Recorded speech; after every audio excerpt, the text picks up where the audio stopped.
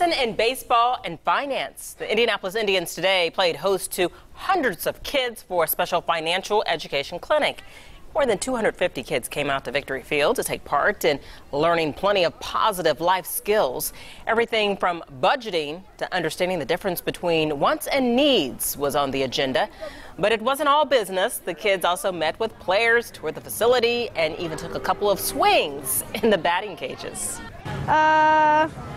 Cool, fun, kind of like nerve-wracking. What makes it so important is making sure the kids are getting great life lessons, that they're getting proper instruction, they're being taught responsibility, they're being taught about financial discipline, and those are traits and characteristics that I think are important to anyone.